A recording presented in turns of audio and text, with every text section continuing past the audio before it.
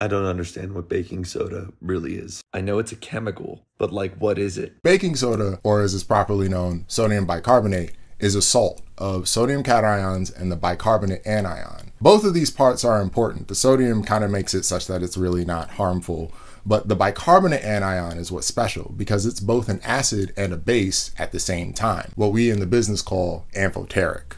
Sodium bicarbonate also decomposes pretty easily into relatively harmless byproducts, namely carbon dioxide and water. We didn't know about its chemical properties until fairly recently, but it's been used since ancient times because it occurs as one of three minerals: natron, trona, and nacolite, each of which have differing amounts of sodium bicarbonate and other things in it. The Egyptians are frequently credited with recording and using natron extensively for a lot of the same things we use it for: cleaning, toothbrushing, food preserving.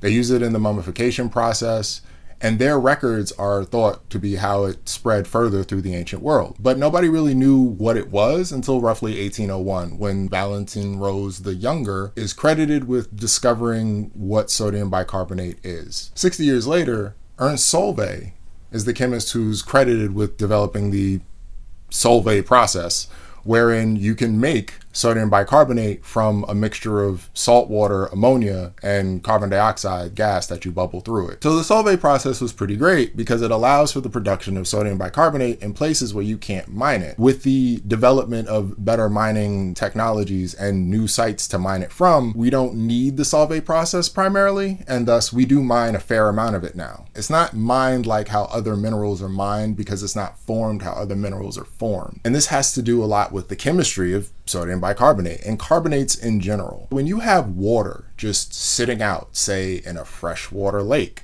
if there's carbon dioxide in the air above that water, the carbon dioxide will dissolve in that water. And when it does this, eventually it will make carbonic acid or bicarbonates.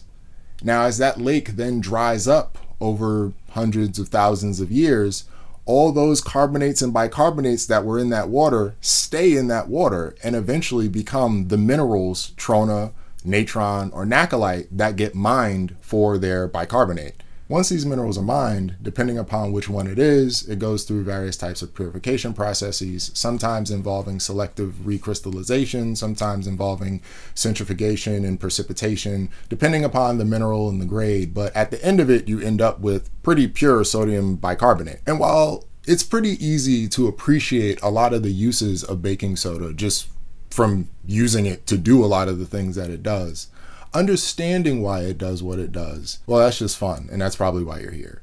So there are two things here: the amphoteric nature, the fact that it's both an acid and a base at the same time, and that it can decompose pretty easily into things that aren't that harmful. So the first part, the acid-base nature, that's part of where the odor neutralizing comes from. A lot of things that have odors are either acid sensitive or base sensitive, and in the presence of enough base or acid, these molecules will undergo acid-base reactions. Once that occurs, well, it's a chemical reaction. It's a whole other molecule now, and a lot of times it doesn't have a smell anymore. The fact that it's also a base at the same time is why you can use it as an antacid, because the bicarbonate will react with the acid in your stomach, which is a stronger acid than the bicarbonate, to neutralize it and turn it into carbon dioxide and water.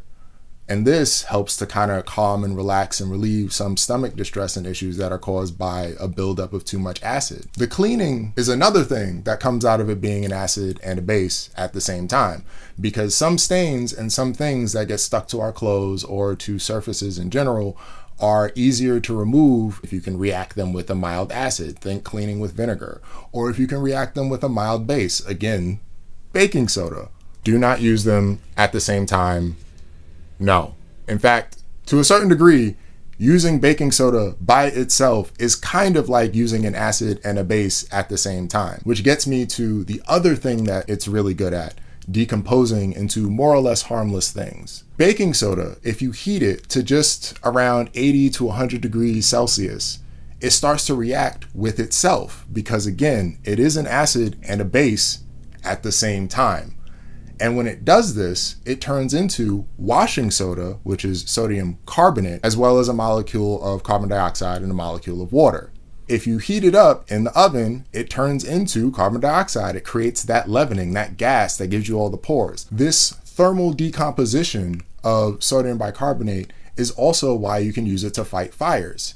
Because if you take baking soda and you put it on a relatively small fire, what happens is the heat from the fire starts turning that baking soda, that sodium bicarbonate, into carbon dioxide and water, but also sodium carbonate, which itself doesn't really melt and helps to smother the fire simply by being present, in addition to the carbon dioxide that's being produced, which helps to get rid of the oxygen, and the water that's being produced, which helps to absorb some of the heat. So after all of that, you're probably like, oh man, this stuff is like great. I mean, how do you not have it in your house? And yeah, I mean, like we got it in our bodies. Like if you didn't know, that whole amphoteric nature, both an acid and a base, that's how your blood makes sure that it stays at the right pH.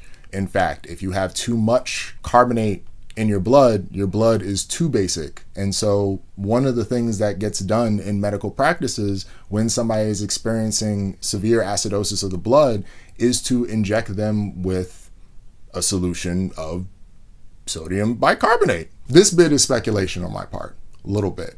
But if you haven't seen the video I did with the octopus lady talking about alkaline hydrothermal vents and the origin of life, you should go check it out. The moral of that story, though, is that it was the carbonate chimneys around these alkaline hydrothermal vents that helped to create an environment that might have been how life started. And so part of what makes baking soda, sodium bicarbonate, and carbonates in general relatively well tolerated by biological systems may just be because we co-evolved to just have it be part of our bodies.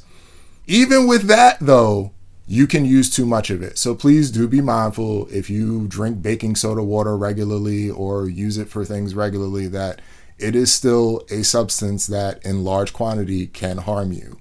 Especially if you get the dust in your eye. That sucks. That really sucks. Please be careful not to do that. So in short, baking soda is an amphoteric salt that decomposes under relatively mild conditions into mostly innocuous things. There's a good chance it co-evolved with us or a lot of life on the planet. And because of these reasons, it just finds a bunch of uses. And you don't often find stuff that's kind of this wildly important, but yeah, here you are. That's what it is. So I hope you enjoyed this one. Hope you found it interesting. Appreciate it if you hit that like button. If you got any questions, please throw them in the comments. Until next time, Skim Thug.